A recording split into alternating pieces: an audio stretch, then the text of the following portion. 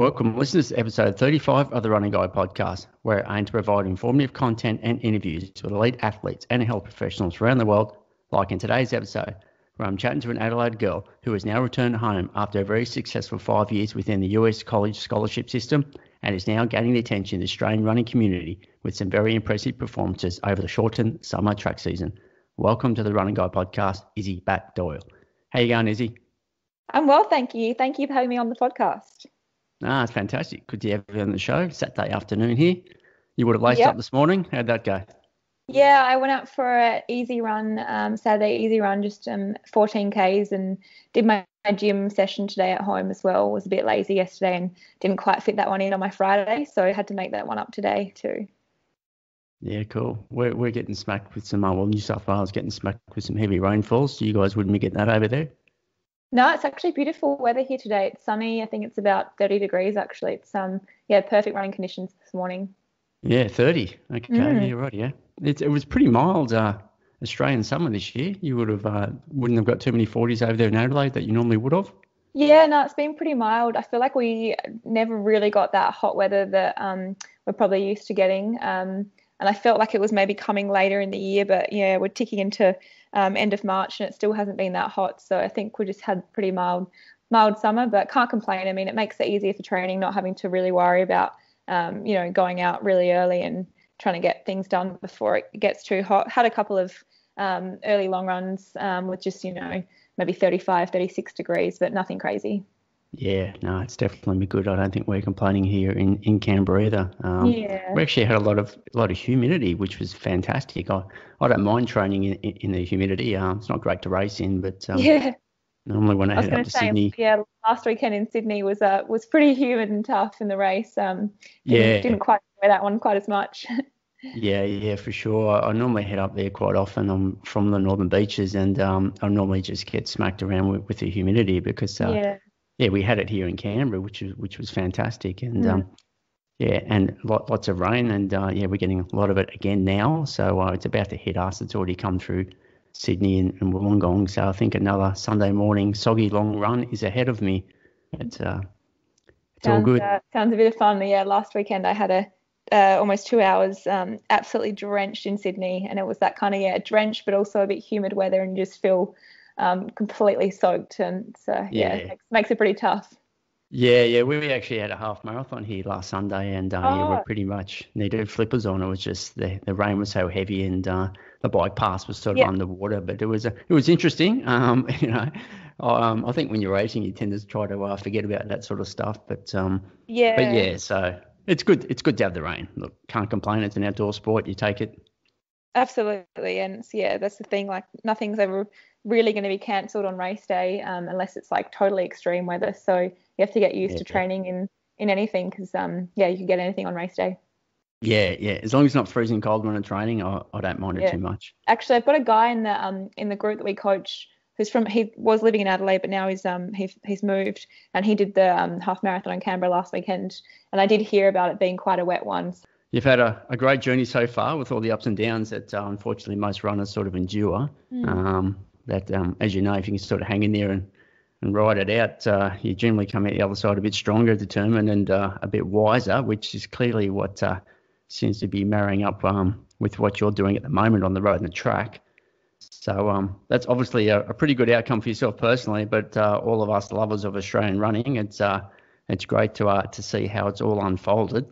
Now we're going to work through it all. There's a lot to go through, but let's kick off with your PBs, jumping straight to the 1500 meter over there in Portland, Oregon. So that was 15th of June 2018. You ran a 4:17:80. Tell us about what you can remember about that one. Yeah, 1500s. Haven't done a lot of them, and that was the last one I've done since then. So haven't done one for almost 4 years. But I was coming back from injury. I'd broken 4 bones in my left foot and taken almost 4 months off running, and just jumping in the back of the season, I had to miss the NCAA track season, and then there are a couple of kind of just meets at the end of the season for people to jump in, and I did a 5K and then a 1500 and run a PB in the 5K and then the 1500 the next week. really good races at Portland they put on. So I was really happy just to have the opportunity to race, especially after injury. And yeah, to run a PB, I was stoked. 4:17, I was really happy with. To, not be a 1,500 meter runner as such, more of a 10K, 5K runner. I felt that was a pretty good time to put out. I would like to have another crack sometime soon because I think I can get under that 4:15 mark now, which would be kind of cool to do. I was kind of in between coaches at the time because of the stuff going in America at my college, and my parents flew over to watch me, and they were doing a half marathon the next morning. And I said to Mum, I'll jump in with you for the half, and just run with you. I won't race it. And so I did the 1,500, at 8:30 that night, and then the next morning got up and jumped in this half marathon. And I got a bit competitive with the guys out the front, and I ended up running, I think, 1:18 and winning it. So, backed up next morning for a half. But yeah, good fun. Yeah, nice one. All right, let's move to the 3,000 metres. Over there in Seattle, 23rd of April 2017, you ran 9:25.89. Yeah, the 3K is not one that we run that often outdoors. Yep. So do a lot of indoor running, and I think my indoor PB is 9:09. But outdoors, that was just a race I had to win for points and more of a training run. I'm pretty keen to give that a crack. I'm running a 3K in a couple of weeks at the state championships here in SA, and I hope to have a big PB there. Yeah, for sure. And well, you're certainly moving well, so it's certainly on the cards. 3,000 metre steeplechase. Yeah. 10:02 even over there in Eugene, Oregon, 9th of April 2016. Yeah, so I was a steeplechaser. I actually went to college for steeplechase. I ran 10:24 and came second at the Australian Junior Nationals. Had a bit of a kerfuffle, but I was thought I was going to make World Juniors. Didn't get picked for the team in the end, which was a bit sad for me at the time. But never mind. Went over to the States to run steeplechase over there and lowered my time down to 10:02 in my second year in college. But I was finding I was getting quite injured from the steeple, and so I didn't continue on steeple. I started just to run flat races for the rest of my collegiate career, and haven't jumped back into steeple yet. Not sure that I plan on doing that one again. Might have to stay at 10:02. That's not a bad time though, is it? Yeah, not too bad. Actually, it's a state record, so I'll take it. There you go. Maybe jump in if someone takes it from you. All right, 5,000 metres. Just recently, 2nd of March down there at Box Hill, 15:11.07. That was a great race. Obviously, there's bittersweet there, but chat about that one. Yeah, I think that's it. Bittersweet, but really, I'm absolutely stoked with that time. And going into the race, my PB was 15:26. I'd run that in December on my own here in SA. I knew I was in PB shape. I really wanted to break my PB, which would be another state record. And I was thinking around that 15:20 mark was realistic for me. I thought the 15:10 was a little bit pushing it. I see myself more as a 10K runner, so I'm not sure I felt confident enough to really go out at that pace. But the race, went out hot, and I was kind of on my own and ended up being in the lead, and only 3 people finishing the race. And it was an absolutely bizarre race to be in, but I'm really proud of the way I raced, and felt really good on the night and was able to just wind it up. And I didn't even realize how close I was coming to closing in that time. Rewatching it now, it's oh my gosh, so close. But to get 15:11, I'm absolutely so happy with that. And to think that 4 years ago that would have been 10 seconds within the qualifier, it just shows, I guess, it's a great time, and I got to be pleased with that. And hopefully I can improve on that soon and get under that 15:10 mark. Yeah, for sure. You obviously don't mind running out front. Is that something you've done for many years, or? Yeah, I think in college, I had to practice that because it was just the way that I was going to do well at races and win races over there.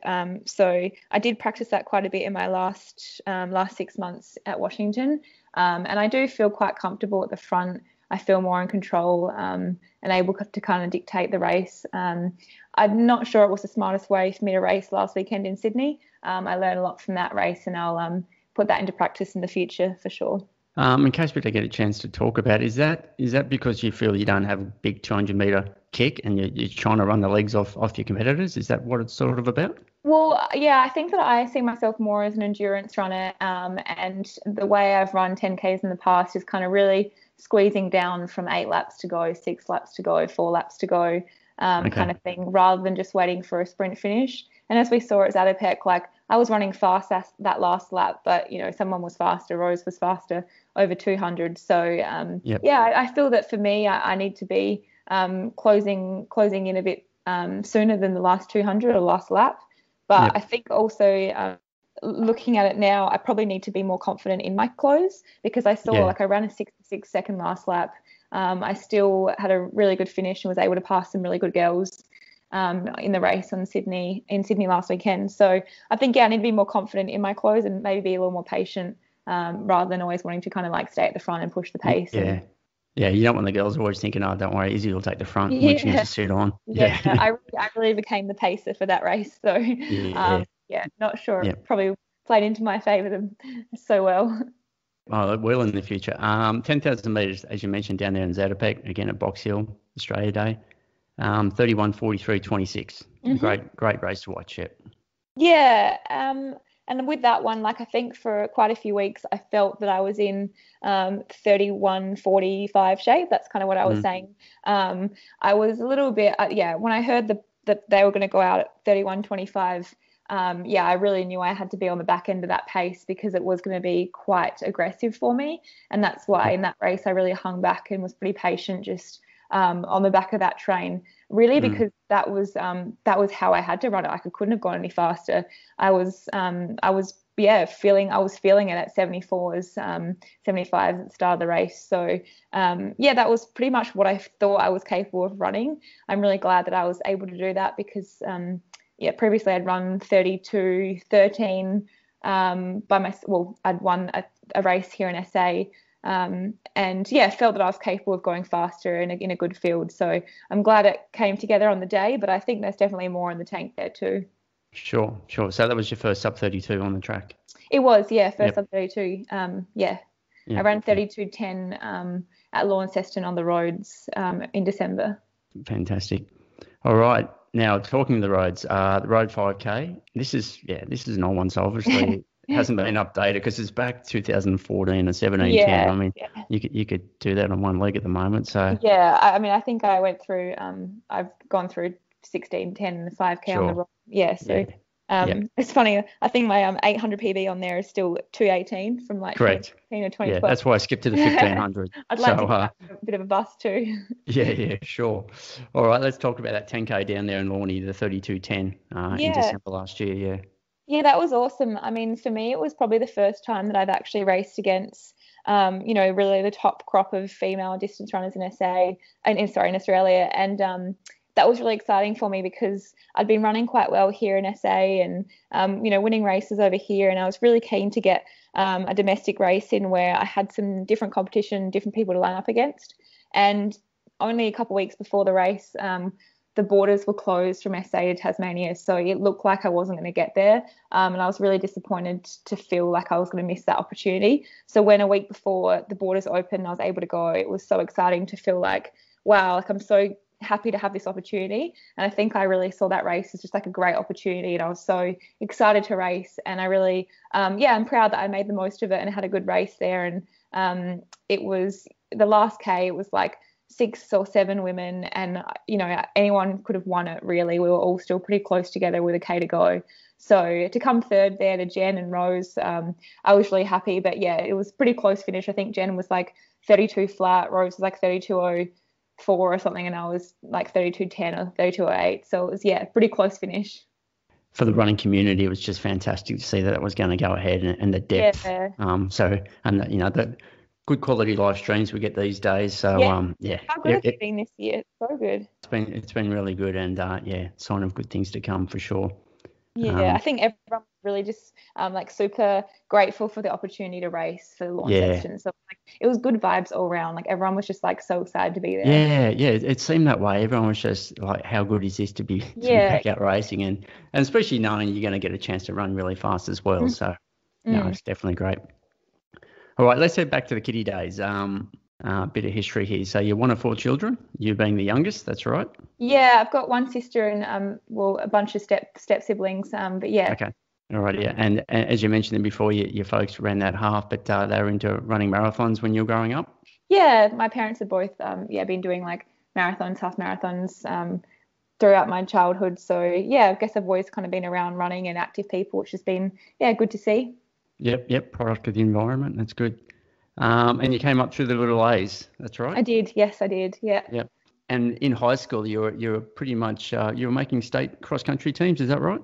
Yeah, I made state cross country teams I think since I was 11 years old, and started doing the track ones once they came around. But yeah, as I say, like I was never a standout. Like I was probably second or third in the state every year at best, and I think one year I came 15th or something at nationals. But other than that, I was usually kind of like mid-pack, 70 or something like that, and just having fun, happy to be there. Until I was probably under 18s, under 20s, and started to kind of pick up some more national level medals and get a little more into the sport. Yeah, okay. And that's when you sort of came to the attention of the overseas college scholarship system. So tell us about how you went from performing at high school to jumping on a plane and heading to New York. How did that all come about? Yeah, so I think really for me it was year 11, the end of the year. I did the nationals in December, and I came third in the 3K and fourth in the the 1500. And that was that was the first time I'd won a national medal. And I think after that started to get maybe a little bit of interest from a few schools, and just realised that was a possibility for me. And then the following year, I was second at the junior nationals in the steeplechase, and just kind of all happened from there. And I guess once I was getting national medals and coaches were looking at the Australian system, I got contacted by a few coaches, and I was pretty overwhelmed just to even think about it being a possibility to go over to the States. I only knew a couple of people who'd done it or who were over there, and I ended up getting a bit of help and trying to sort through the system a little bit. But even so, I really had no idea, and I ended up picking a school kind of based on where it was. I've been to New York before. I liked New York, and I felt like if I went somewhere that I liked, if running didn't go well, I'd still be in a cool place, and I'd still like the school I was at and have a good academic place to be at too. So that's why I chose New York and St. John's University to start with.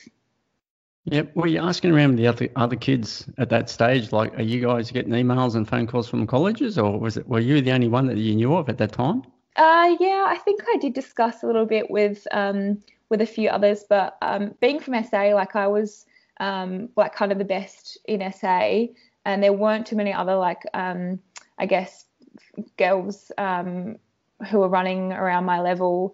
But then there were tons from like Victoria, New South Wales, but I didn't really know them as well, because I just didn't kind of cross paths as much and hadn't been on teams with them. So I was a little bit kind of unknown, I guess, to it all. And it's funny to look back on now and be like, wow, I really didn't know anything about what I was doing, and just signed up and said yep, and hopped on a plane and went over there. And it's pretty crazy to look back on now. Yeah. And you said you'd been to New York before. Was that your folks doing the marathon, or? No, I just been on a holiday. I just been to America with my parents when I was like 13 or 14. Okay. And just been to New York, and I watched Gossip Girl and movies and stuff, and I felt like it was a cool place. Yeah, it is a cool place. It is, it is. Yeah. So we're going to start working through your little chapter over there in the college system. Now, as you mentioned, you went to St. John's there. You're pretty much continuing running in the steeple and the cross country. Mm-hmm. You became the Big East champion when you ran 10:23.98. You broke 2 school records while you were there, one being when you ran 10:10.88 at the NCAA East prelims, mm-hmm. and the other being when you ran 9:45.55 in the indoor 3,000 metres. Yeah. So let's just talk about that period when you first went over there, and what, I guess, how you perceived you were running, and what your running goals were at that time, short and in the years to come, and also how you were sort of coping with that environment of being an overseas athlete over there in that college system. Yeah, it's interesting. Yeah, so when I went to America, it was kind of like I probably would have stopped running competitively if I hadn't have gone over. So it was kind of like, all right, yeah, I'll keep running. I'll get a scholarship, pay for my college for the next 4 years. That's pretty cool. And then like we'll see how we go. So going to America and like it was just everything was so overwhelming when I first got there. Like I didn't realize there was no men's team actually at St. John's. It was just a women's team. They'd cut the men's team a few years ago, and so that was like, okay, cool, just a women's team, all right. Yeah, it was just everything was new, like just living on campus, eating at the dining hall, like so many things to adjust to, the practice times and everything we did, and the weather. It was the coldest winter they'd had in New York for 80 years. So I really struggled with the weather for the first winter, like getting up and having class at 7:30 in the morning, and it was like minus 17 outside, and just walking to class thinking like, this is crazy, like I'm so cold. And I remember just doing runs and like my eyelashes just being like stuck together with like icy snow, and just like being like, oh my gosh, like this is so painful, like how do people do this? And also at St. John's we didn't have an indoor track, so we'd go on like a bus into the city to the Armory and run on the Armory track in Manhattan. But a lot of the time when it was like pretty bad weather, we would just do I'd actually run around the like hallway of the basketball stadium. So it was probably about 200 meters, probably even less. And I'd just do like 70 laps, like, and I'm talking like literally a hallway, like people walking through the hallway, or like run up and down stairs, or like run on the treadmill. Didn't do as much treadmill running as I like. Looking back at it now, I'm like, why don't we just run the treadmill? But yeah, so it was pretty hard to like actually do the training, and it had to be like adjusted a lot, I guess, to like the weather and stuff. And also I was pretty much like homesick for the first 3-4 months, like crying every day, like calling my parents being like, I miss you so much, like this is so hard. But I think I felt really supported to know that like I was giving it a go and I could go home if I wanted. But I think like knowing that I wasn't necessarily stuck there for 4 years if I wanted to be, that was kind of good. But luckily I made some really good friends, and I started to feel like, you know, it was coming a second home. But yeah, running was kind of like, I was just happy to be doing what I was doing, and I started breaking school records, and that was pretty cool. I mean, saying that, I mean, 9:45 is not really a super strong 3K time, but yeah, it was still cool at the time to feel like I was, you know, writing the history books there, and but after a while, I did start to feel like I was a big fish in a small pond, and that's kind of how I'd felt in Adelaide. So when I came back for my second year, I kind of had to really think about my goals and what I wanted to get out of running. And over that first year, I think my running goals had gotten a little more serious, and I realized that actually I'd moved to America because of running. So if I really wanted to give it a go, I probably needed to challenge myself a little more. And that's when I decided to think about transferring schools. So as much as I loved living in New York, it was just a fantastic experience. I can't even explain how much fun I had there. It's like exploring the city, watching New York City Marathon. Like it was just unreal to travel around and you know, see all the East Coast and go to the Ivy League schools. And yeah, it was just so much fun. But really to put it simply, I just needed more of a challenge. I was the best on the team there.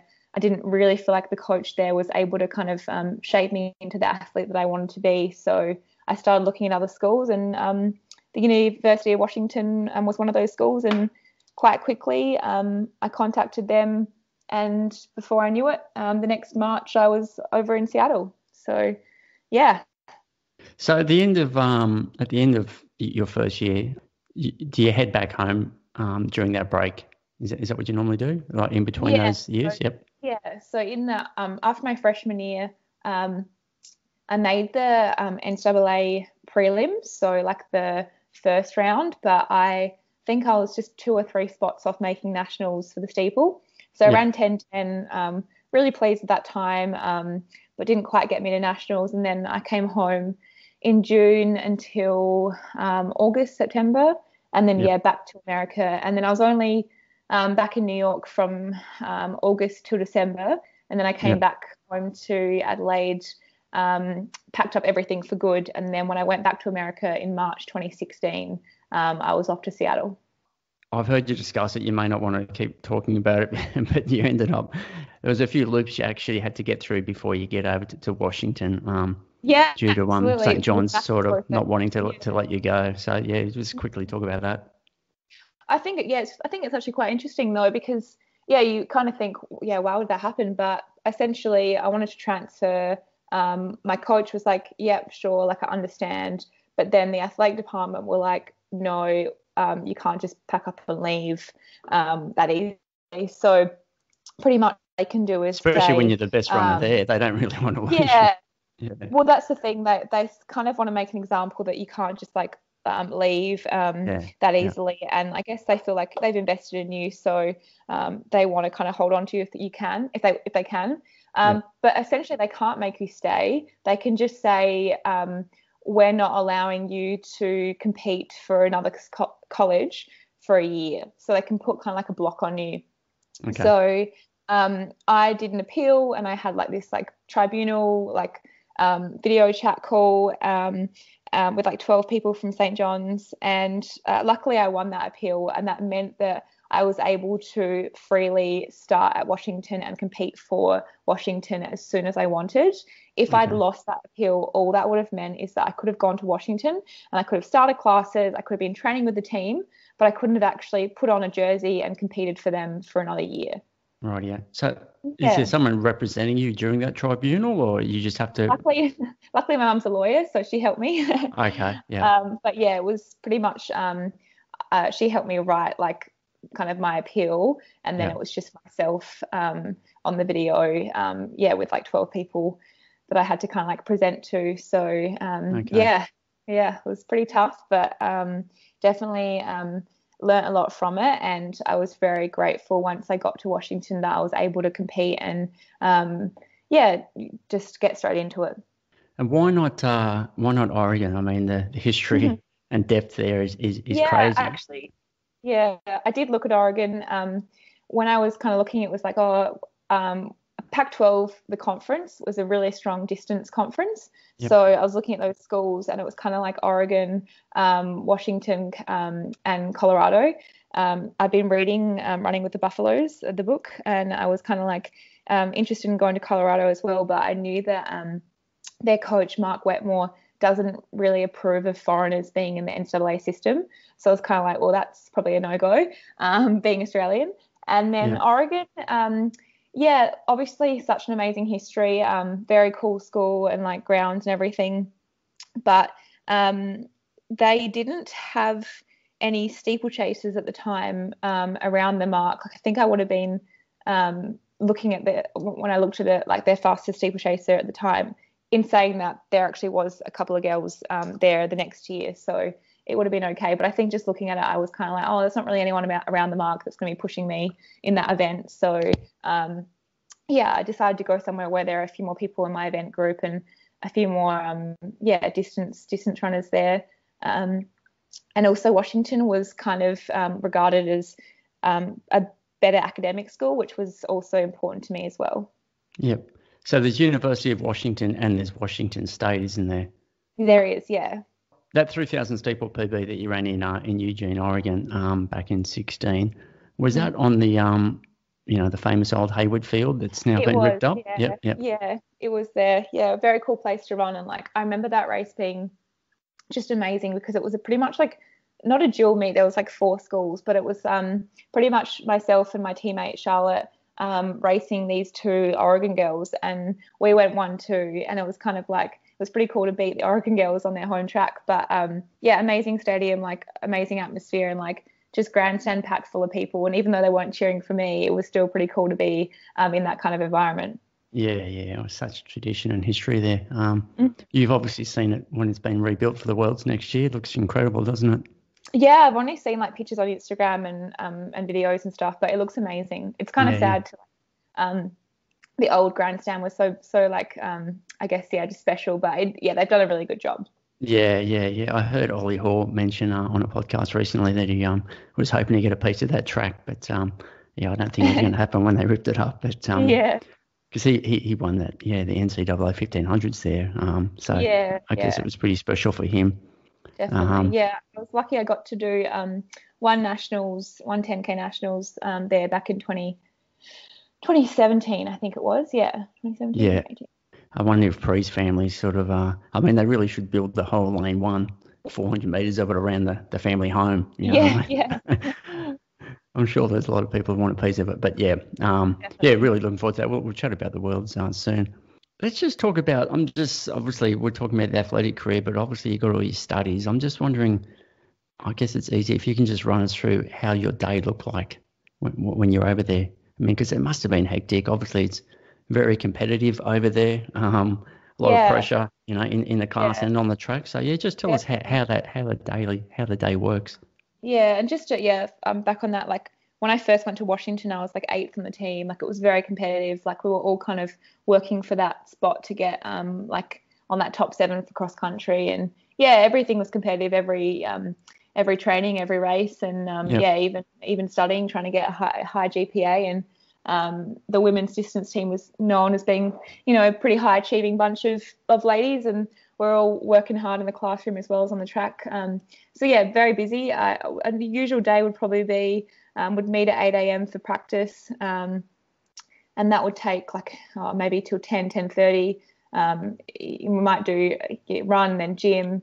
Could be there until 12:30, and then have a shower quickly. Lucky to have facilities all very close together, so that makes it pretty easy. And then straight off to class, maybe until 5-6 o'clock. And then lucky to have a dining hall just for the athletes where we'd go for dinner.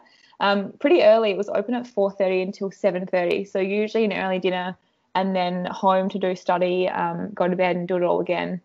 Some days I'd double, but most of the time it was just kind of that bigger chunk of training in the morning, like a track session and then straight into the gym, something like that. 4 hours in the classroom at most. And we were lucky that we could kind of stack that around our practice time. So we'd get given, like our academic advisor would work with our practice schedule and then would kind of like fit our classes if we could, around practice, so that we didn't often have that many clashes. There was always, a semester or something where you might have to miss practice because you had to do a specific class, at a time that didn't suit. But most of the time it worked pretty well.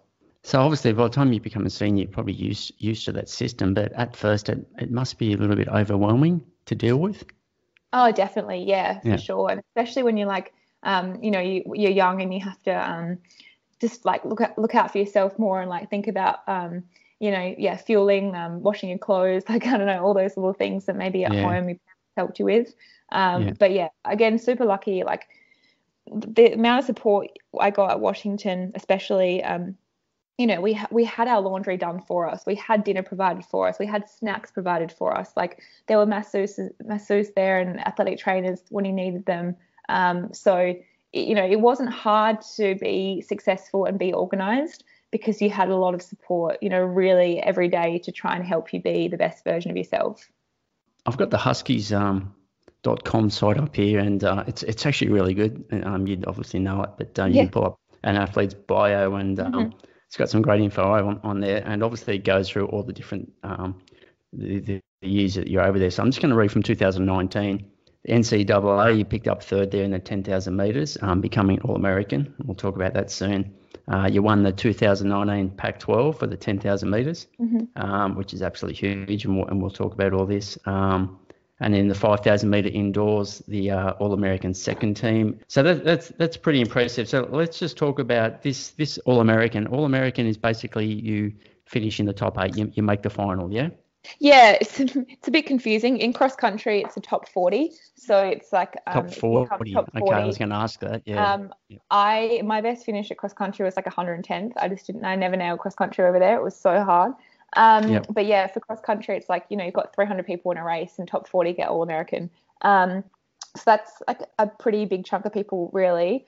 But then on the track, it's top 8 are first team All-American, and then if you're 8th to 16th, you're like second team All-American. So gotcha. I think I came 12th in the indoor 5K and 12th at nationals in the 10K my first time around, and they're like second team All-American honors. But really, like no one really cares unless you come I don't really think it should be All-American unless you come like first team. Do you know what I mean?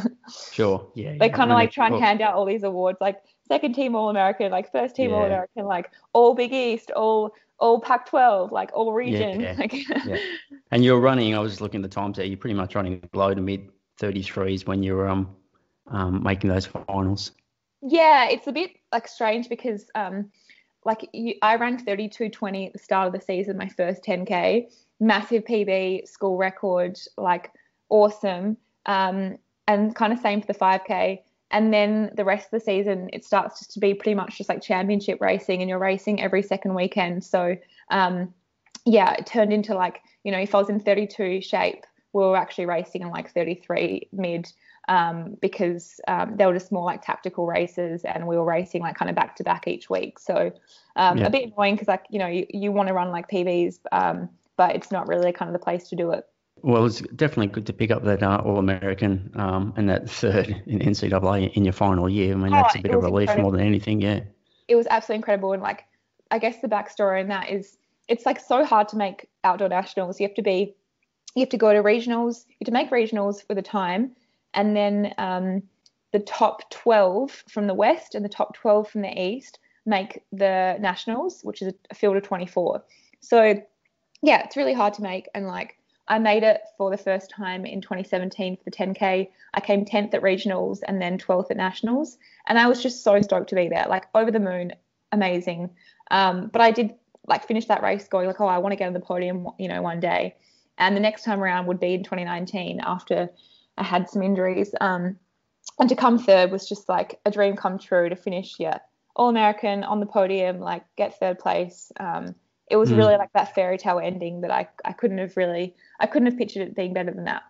Yeah, yeah. Did you have to dip the line to get third, or were you clear, or how did the race go? Actually no. There was the girl in fourth was like really quite close to me, probably like 5 meters behind me. So it was that was quite a battle there. But the girl who won was always going to win it. Wayne Kaladi. I think she's run like 14:57 now and like 31 low. So she's really good. She runs for Under Armour now. A friend of mine, Carmela, who runs for Oregon, she kind of came out of nowhere and got second.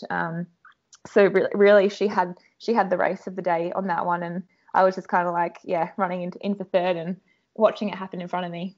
And this Pac-12, the Western Conference, which is considered probably the strongest conference in the States.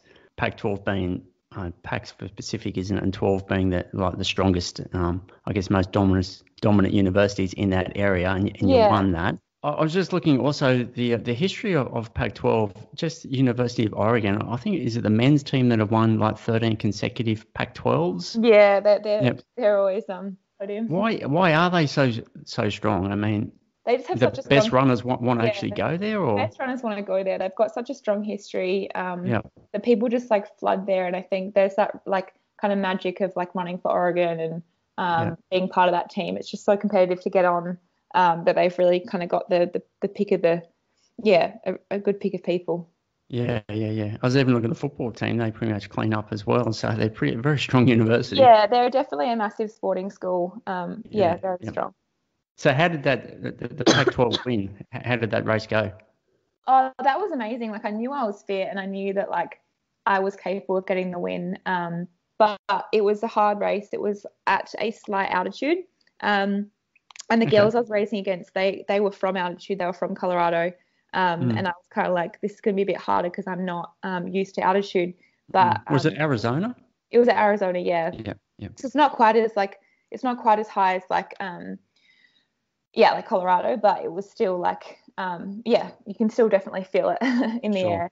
But yeah, it was kind of a race. I just kind of like a bit more like Zatopek, where I just kind of sat in the pack for the first half, wanted to be really comfortable, and then I think it was like 2 miles out or 2Ks out, like I just really started to wind it up the last 8 laps, 2 miles out, and just really closed hard and pretty comfortably got the win.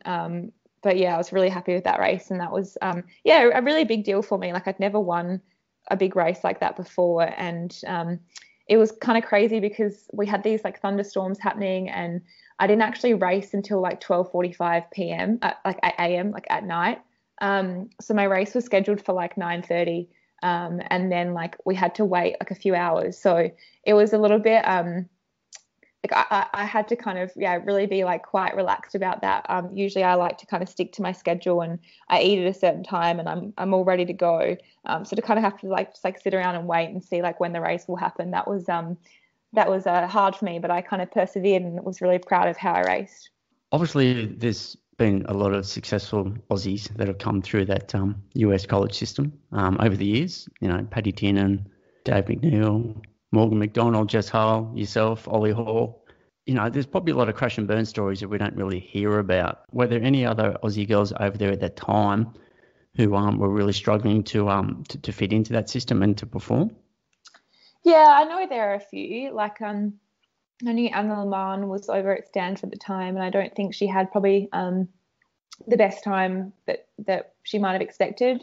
Yeah, and there were others, but it's just it's one of those systems that it kind of works or doesn't for you, and it's really hard to it's a hard system, and it works for some people and it doesn't work for other people, and that's just I guess the way it is. Yeah. So if you had to give, like, if someone came up to you and say, look, I'm thinking about going over there, what sort of advice would you be giving them?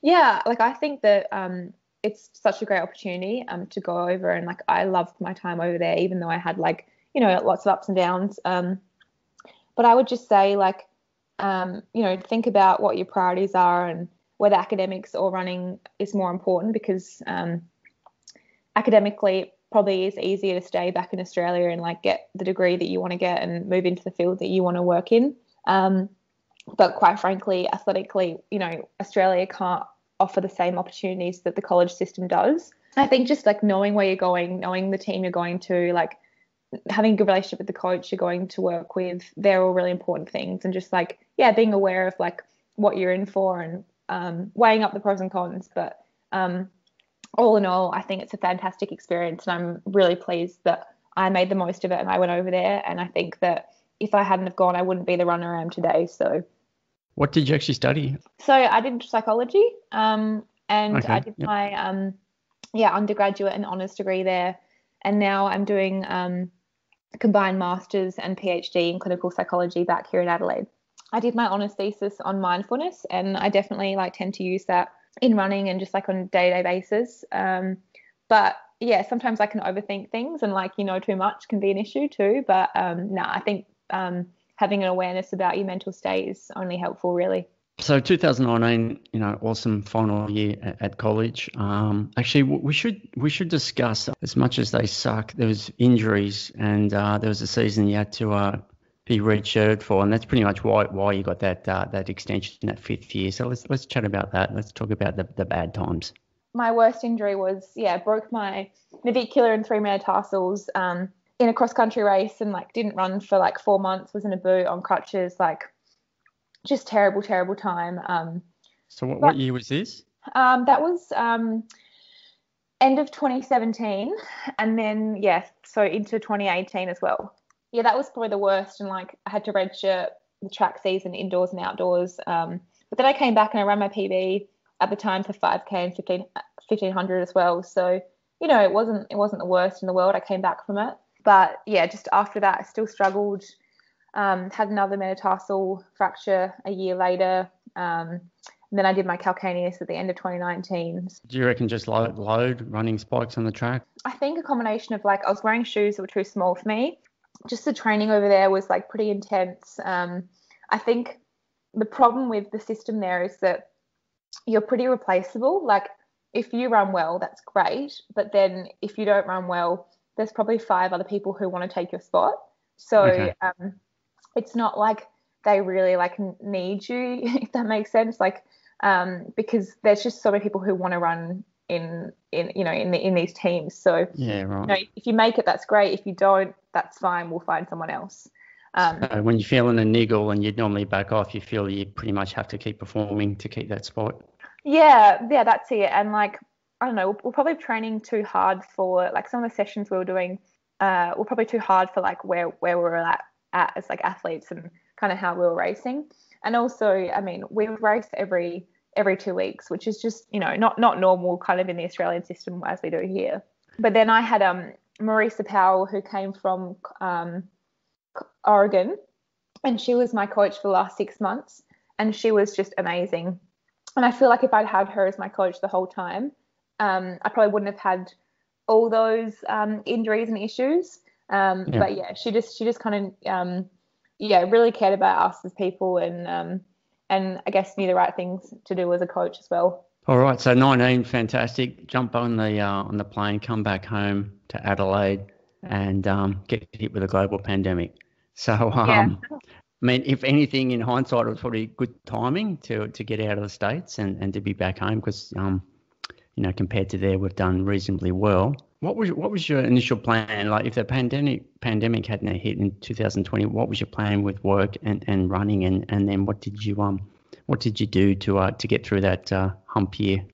Yeah, so to be honest, like 2019, 2020 was like a very challenging time for me, and pre-COVID even, because essentially when I came third at nationals in the NCAA, I was running on a broken foot. I just didn't know that yet. So I'd had plantar fasciitis since May in 2019, and I was running through it because I really had this massive goal, to be at nationals and to run as well as I could and try and see if I could make, a professional career out of running. Nationals, next day after nationals, I couldn't walk. Like, my foot was just so messed up. But I still thought it was just plantar fasciitis. So, came back to Adelaide. I was heading off to run for Australia at the World University Games in Napoli in Italy. And so I was kind of like limping around, trying to get a little bit of running done, but just, really crippled. And went off to Italy, did a 10K. So painful, it just wasn't quite right. Couldn't walk after that. And then I had to not do the 5K. So I was supposed to be going over the 10K and the 5K. Didn't run the 5K. And then I actually got an MRI while I was over in Italy, and they didn't pick anything up for bone stress. And so I had some more treatment over there, and then eventually I was back home in Adelaide in August, got another scan, and I had really badly fractured my calcaneus. And so essentially, it had plantar fasciitis, and it had pulled on my calcaneus and actually broken the bone. And so then in August, it made sense why I'd been in so much pain for the last 2 months, and nothing that I was doing was really working because, my foot was broken. So at that point there, where, August 2019, I've just moved home. I've left all my friends and my life that I'd built for the last 4 or 5 years over in America. I come home. I love my family. Glad to be back with my boyfriend, Riley, but it was a really difficult time, just like readjusting to being home, leaving that life behind, and also being so injured and not being able to run. I really thought about quitting running at that stage. I'd go back and forth a lot, and, I'd cross train hard for a while, and then I'd just be so depressed and so upset about my foot. And even into January, I started to try and run again because I was clear to run. And then I got another scan in January 2020, and it was still actually showing up as being fractured. So it was a really long injury, and it took probably until March 2020 to get that healthy and be back running again. Yeah, that is tough. That was tough. And I think, just being compiled with moving home, that was just tricky. But really, I mean, the pandemic, as much as it's been, awful in so many ways for the world, for me, it was kind of good timing to have something that forced me to take a step back and kind of just focus on being healthy and being happy. So there was no races on the schedule that I was trying to work to get back for. So I was working really hard to try and get back to run, maybe in 2020, that early track season. And then once everything was cancelled, it was kind of like, oh, okay, I can take the time that I need to, there's no rush. And that just worked really well for me because I started to take the pressure off myself and just do things because I enjoyed them. And slowly, my foot started to heal, and I was working with a podiatrist and doing all the right things. And I ended up having a really good domestic winter season, doing cross country, doing some road races in Adelaide. And things just started to click. And eventually I had almost a year of healthy training under me. And then I, started running some really fast times last year. And I can just only put that down to consistency of training, really, because I hadn't had consistent training for more than 6 months ever before. Adelaide Road Championships, State Championships, you won that 32-37. So that's good. And like you said, it continued on with some good results, 10,000 on the track there. 32:13 Yeah. at the States again. Yeah, that 5,000 metre time trial at the night time, 15:41. Who got you there? Actually, Rose Davies. Yeah, she came over Okay. for to race that one. It was pretty terrible conditions, and she ran I think 15:30 something, and she closed really well in the last 2K. And I just kind of didn't really have the wheels that night. But then a couple of weeks later, I ran 15:26, so it was there. It was just not the right night for me. It's so good to be able to come out of that dark hole and to be able to perform again. And Yeah. it wasn't, especially too, I think you mentioned before, which I didn't actually answer, but essentially I'd finished my degree in America, but I was having this issue where it wasn't getting recognised back in Australia. So I was hoping to do my master's in psychology, and I couldn't actually apply to do that because they weren't recognising my undergraduate honours degree. So I had to do another appeal and tribunal kind of interview thing. And luckily I won that and got my degree recognised. And now I am doing my master's and PhD back here. But for that kind of year, I'm living at home. I worked in a cafe for a little while. I was volunteering at a school. Like I was doing a few different things, but not really. I was pretty all over the place. So that was tough too, not really knowing what I was doing. 2022, we got the Worlds over there at Eugene, Oregon, which would be insane. But let's hope we got our shit together by then. And then the Com Games in Birmingham. Now that they're pretty much a week apart, is there a chance that yourself or other athletes are able to do both? Yeah, so I have thought about that and wondered, but I guess like if you're running a marathon, you can't do both. So we're going to have 3 different people at the Worlds and 3 different people in the Com Games. But really anything 10K down, you're going to see probably the same or similar teams. So, I mean, with a 10K being a straight final at, championships, it wouldn't be crazy to think that you'd do one 10K and then do a 10K 3 weeks later or 2 weeks later. I've done that before plenty of times. With the 5K, I'm not sure. It's a lot to do 4 5Ks in the same space as 2 or 3 weeks. But again, it's not unheard of. But I think that definitely those like 800, 1500 places are probably going to be the same people. The 5 and 10 could be like a bit of a mix.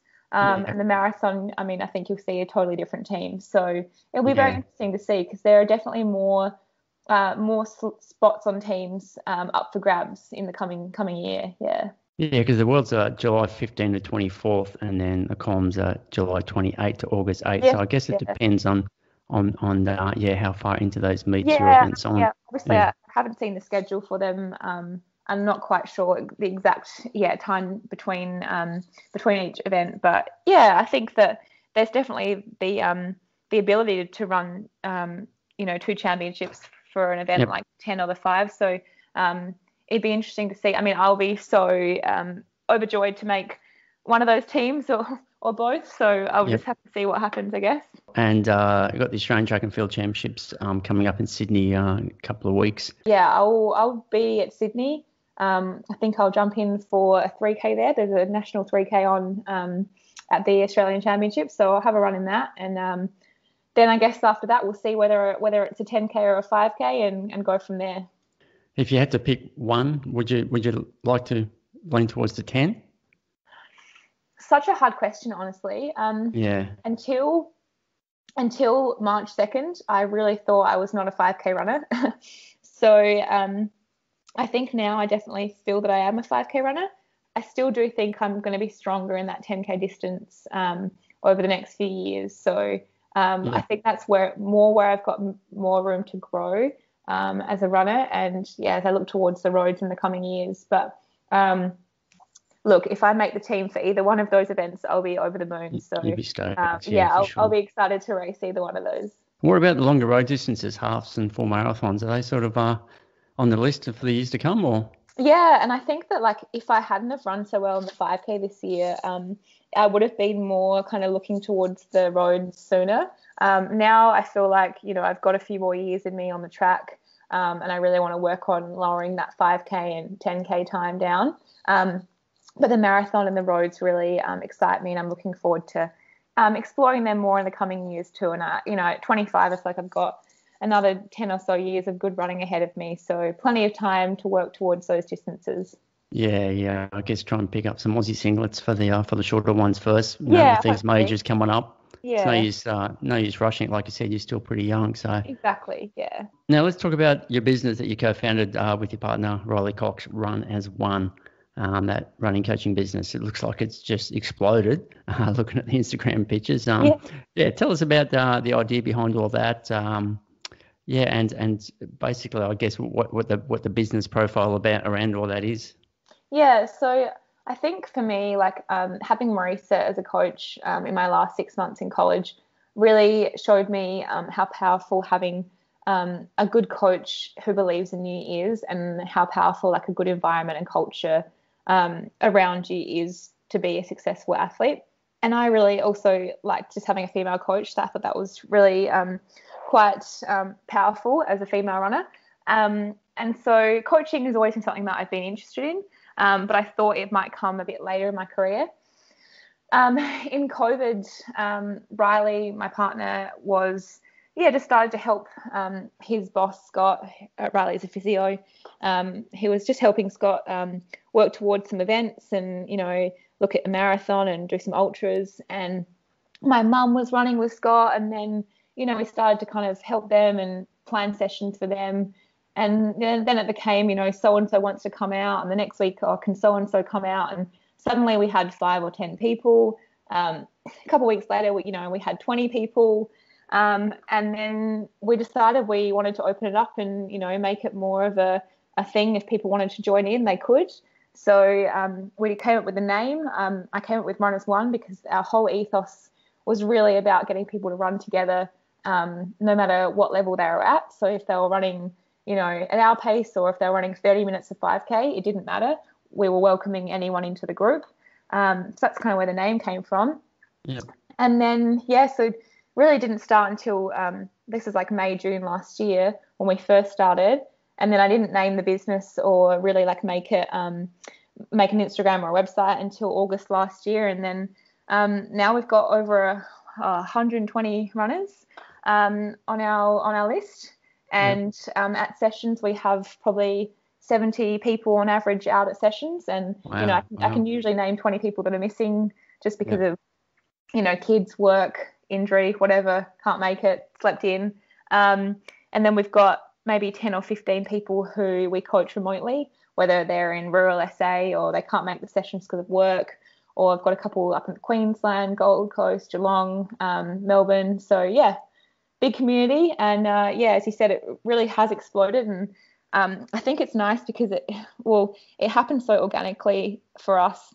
We never really had a business plan or, an idea of what it was going to turn into. So it's been a massive learning experience and just kind of going with the flow and just making things up as they come along. And we're definitely spending a lot more time on it now that it's grown so much, and it requires, more time and effort and planning.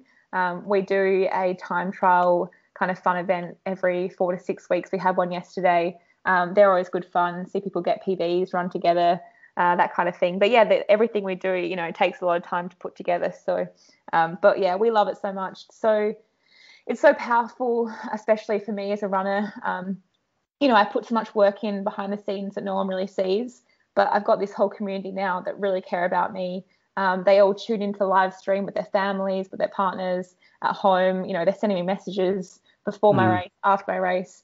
And I think that's just it's incredibly powerful to feel so supported by people. And I know that no matter what I do, if I run 15 minutes or 20 minutes, they'll be proud of me. And that's pretty amazing. Yeah, fantastic. And you guys have a set session every day, like a place that you meet, or? Yeah, so the group meets twice a week on Tuesdays and Fridays. And then we often do a group long run as well, probably every second week. It's just 2 sessions a week. And then we write an individualized program for everyone in the group. So depending on their schedule and their goals, they might run every day. They might run 3 days a week, or even 2 days a week. You got the merch done up yet, or you haven't got that far yet? No, we've got singlets and t-shirts and hats. So and working towards more things, but yeah, it's been good. And it's pretty cool to go out to events now and see people wearing their Runners One tops, and you go out to parkrun and you see people in their Runners One hats and tops, and yeah, it's a real community that's growing, which is really cool to be a part of. Yeah, no, well done, fantastic. And your partner Riley, he's running PBs at the moment himself. You guys are a good duo, 5s and 10 PBs. Apparently he's planning on running his first marathon. Is that right? Yeah, so you might have heard that Athletics Australia are putting on this marathon in Sydney in April. Mm. It was really only kind of like whispers and rumours for a while, and it's only been really kind of confirmed the last couple of weeks. But when Riley heard about that, he just thought, may as well jump in. Like, he's always wanted to be into the longer stuff, and just give it a go, see what happens. He picked up his first Aussie singlet for the half worlds, but that didn't go ahead due to COVID. So that was so disappointing. Like, honestly, such a big milestone for him. Like, to make that kind of team. I was so sad for him that it didn't go ahead, but I know that there's plenty more in the tank for him. Yeah, no, definitely. No, it'd be interesting to see how it goes. Hopefully he goes well. It's sub 230 men, isn't it? And sub 250 women, I believe, out there at the Penrith Rowing Centre, I think, the Regatta Centre. Yeah, and look, if he does it, he's not going to be going for necessarily trying to bump anyone out for the Olympic qualifying. He's just going to be doing it. It's just more first one. Where he is like, I mean, quite frankly, it's 5 weeks marathon training's not all that much time to really get after it. But you got to take the opportunities that come up. It'd be interesting to see if there's any guys that can actually grab one of those spots, because they're going to have to be moving pretty well on the day. Yeah. They better hope they get perfect conditions. Yeah, it's a tricky one. People have got a lot of different opinions on it. I'm wondering if one of the 3 guys have already got that spot will even bother doing it just to protect it, or just to have a hit out. It's probably too soon before the Olympics to run well there. And the Olympics, it's only 14 weeks, but see what happens. Be interesting to see. Well, I assume they'll live stream it, so we should be able to watch it. Yeah. But Riley's been doing really well. Like, he has had a goal for the last 6 years to break 14 minutes for 5K, and he ran 13:50 last week in the B race. So he's stoked, and we've been kind of doing our own thing since November last year. He's been coaching himself with the help of a few other mentors. So it's been really impressive to see what he's been able to do as a coach and also personally in his own running. Yeah, for sure. And being physio, do you ignore, or do you take his advice when he says that you should be doing certain exercises? I take his advice. I try and get a few calf massages out of him, but that doesn't happen that often. Yeah, sure, exactly. Yep. But I mean, since November, he's been essentially coaching me now with the help of Nick Batt-Doyle, who's my manager, and helping us with some track sessions. But I do listen to Riley, and I think that as a physio and a runner, and being a student of the sport for so long, he does have so much to offer, and he knows so much. So as much as sometimes I get frustrated by him, I do trust most of the things he says and take his advice when he gives it. Yeah, for sure. It's always different when it's coming from your partner. Yeah, definitely. All right, Izzy. Look, that's a wrap. Thank you so much for giving up your time today. No worries. Thanks for having me on. No, it's been great. All the best for all the races coming up. Hopefully you can find Olympic qualifying time somewhere to get to Tokyo. Yeah, thank you. Yeah, fingers crossed. But otherwise, I'm pretty sure you're going to be picking up a lot of Aussie singlets for some major champs in the years to come. There's a long way to go for Izzy, I think. So yeah, all the best. Can I work a link over to your socials and over to that Runners One? Yeah, absolutely. Yep. Of course. I'm pretty active on Instagram and Strava, so feel free to follow along. Yeah, I'll chuck it all on there. But all right, awesome. I'll let you go. Thank you very much, Izzy. All right, have a great rest of the day. Cheers. Cool. Thank you. Okay. Bye.